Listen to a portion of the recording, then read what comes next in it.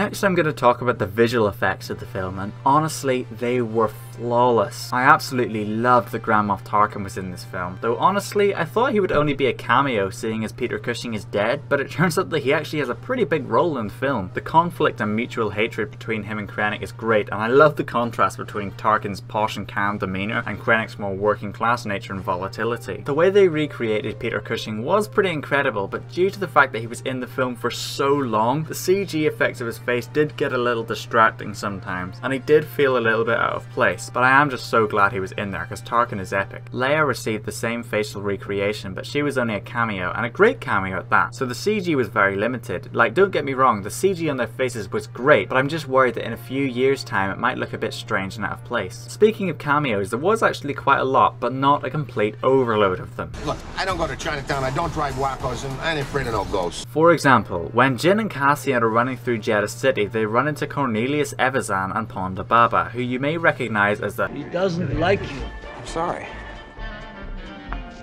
I don't like you either. jerk from Mos Eisley Cantina in A New Hope. Senator Bail Organa is also present in the film, along with rebel leader Mon Mothma. Nice to see some familiar faces, though I wish that we could have seen a scene on Alderaan, because I don't know if you are aware, but Alderaan and Scarif are my two favourite planets in Star Wars, and they're two of the only 3 planets to get blown up by the Death Star in the entire galaxy. Come on, Star Wars, go blow up Naboo or something. The Gungans are all secretly Sith, but just stay away from my Scarif. Bail Organa also references Obi-Wan, saying that he could request the help of a Jedi in hiding that helped him in the Clone Wars. Red Squadron was also present during the Battle of Scarif, we'll talk about that later, and Red 5 gets blown up, leaving the position vacant for Luke Skywalker. We hear Cassian and Jin mention a black saber, which could be relating to the Dark Saber, an ancient weapon of the Old Republic used by Pre Vizsla in the Clone Wars, which is my favourite Star Wars weapon. I mean, look at it, it's like a black hole sword. I want one! The ghost from Star Wars Rebels was teased in one of the trailers, and some of Saw Gerrera's Rebels were playing Dejarik, the game 3PO and Chewie are playing on the Falcon in A New Hope. A few of the things we've come to expect in all the Star Wars movies were present there too. The Wilhelm scream,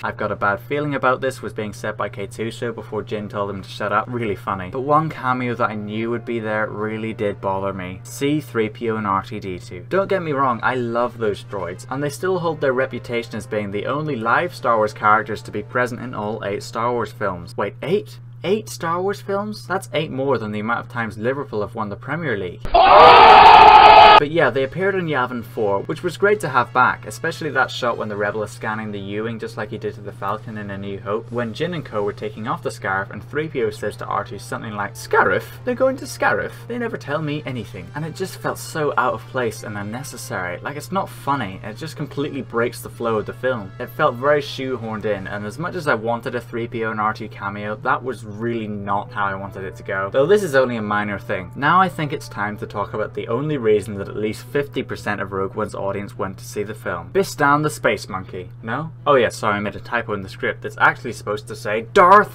freaking Vader. Yes guys, he's back. Tell a friend. And holy squid biscuits, it was the coolest I have ever seen Darth Vader in any of the Star Wars movies. He's only in 3 scenes effectively, but those 3 scenes were awesome. With one of them being, we'll talk about that in a sec. We first get introduced to Vader when Krennic visits Vader's castle on Mustafar. Wait, come again? Vader's castle? On Mustafar? Well, it's official. Transylvadera is a thing. Imagine if Count Dooku lived there. Count Dooku will give you a spooku. But this is actually quite cool because in the initial concept art by Ralph McQuarrie for The Empire Strikes Back, Vader was supposed to have a castle. I'm sorry, I just can't. Like, imagine Vader rising out of his back to tank like Count Dracula. Oh gosh, okay, I'm done. So it's nice that they brought Vader's castle back to life. And we see that shot that everyone was super hyped for, finding out who that hooded dude was. Was it Vader? Was it Emperor Sheev? Or the Inquisitor? Or Krennic? But no, it turned out to just be Hooded Wrinkle Man number 523. Ah yes, Hooded Wrinkle Man number 523. He is my second favourite Star Wars character. My favourite is Captain James T. Kirk. And Krennic asks Vader for a promotion. Vader chokes him a bit and then says, "Be careful not to choke on your ambitions, Director Krennic." Vader made a pun. Go watch this movie. And he appears again at the Battle of Scarif when the rebel ships try to make the jump to hyperspace and they just hyperspeed right into Vader's Star Destroyer emerging from hyperspace. It was hilarious. And then the best ever scene of cinema ever happens. The rebels are running through a corridor with the Death Star plans and the door jams shut. And then they start panicking. They turn around, and from the smoky darkness, Vader ignites his lightsaber. Then he slices his way through the rebels, slamming them off the walls with the Force, disarming them all, slicing a guy open whilst opening a door, and oh my gosh, when it happened, the entire cinema audience just all simultaneously gave this massive gasp, and then perfection happened. Finally, a Vader killing spree. It happened. I am a happy nerd. Now I know that some people would have wanted to see more of Vader, but guys, this movie is about characters we don't know about. It's supposed to be a pioneer trying to introduce us to a new formula of Star Wars films. If it just had Vader in every scene, then there would be nothing fresh. It didn't take away from the other characters, and it gave us fans the Vader killing spree that we wanted. No, needed. Thank you, Star Wars. My faith has been restored in you after the dark times. One thing I would say about this film is that so many of the shots in the trailer aren't even in the film. It's like the movie version of No Man's Sky.